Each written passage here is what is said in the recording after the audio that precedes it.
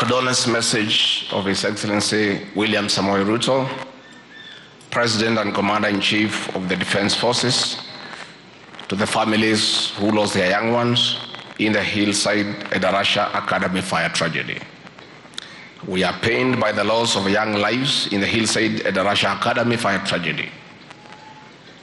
Success, Timothy Wamai, Emmanuel Maina, Kelvin, Samvin, Travis, Ferdinand, Kent, Timothy, Weru, John Komu, Lewis Machira, Roy Braddon, Roy Victor, Michael, Lewis Wairagu, John Munga, Collins, Bernard, Robinson, Emmanuel Kiragu, and Ernest were hardworking and with a promising future.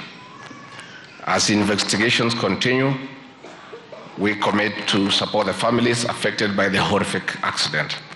We also call upon for strict compliance with boarding regulations to prevent the recurrence of such tragedies.